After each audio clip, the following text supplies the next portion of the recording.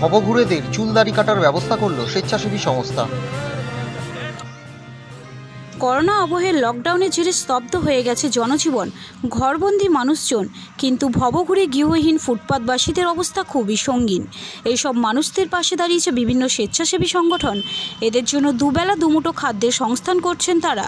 কিন্তু খাদ্য তো সব নয়, স্বাভাবিকভাবে জীবনযাপনের জন্য দরকার হয় আরও অনেক কিছু। নভেল করোনা ভাইরাসের সংক্রমণ থেকে বাঁচার জন্য দরকার হয় পরিষ্কার পরিচ্ছন্নভাবে থাকার। কিন্তু এসব ফুটপাতবাসীদের কথা কে ভাবে? মঙ্গলবার বর্ধমান শহরের একটি স্বেচ্ছাসেবী সংস্থা মানুষের জন্য এগিয়ে আসলো এইসব ফুটপাতবাসীদের পরিষ্কার পরিচ্ছন্ন থাকার ব্যবস্থা করার জন্য। এদিন বর্ধমান স্টেশনের বাইরে শতাধিক ফুটপাতবাসী ভবঘুরেদের চুলদাড়ি কাটা হলো। এদিন সংস্থার পক্ষ থেকে বলা হয়, বেশ কয়েকদিন ধরে এইসব মানুষদের বিভিন্ন রকম আহারের ব্যবস্থা করা হয়েছে, কিন্তু দেখা যাচ্ছে এদের অনেকেরই চুলদাড়ি বেড়ে গেছে। সেই জন্য সংগঠনের পক্ষ থেকে ব্যবস্থা করা হলো। এই ভোগে করে আছে এখানে এবং হচ্ছে পথ শিশু, তাদের আমরা চুল দাড়ি এবং বাচ্চারা যদি ন্যাড়া হতে চায় তাদেরকে সেই চুল দাড়ি কাটা ন্যাড়া হওয়ার ব্যবস্থা আমরা করেছি। কারণ আমরা দেখেছি এটা রোজার মাস,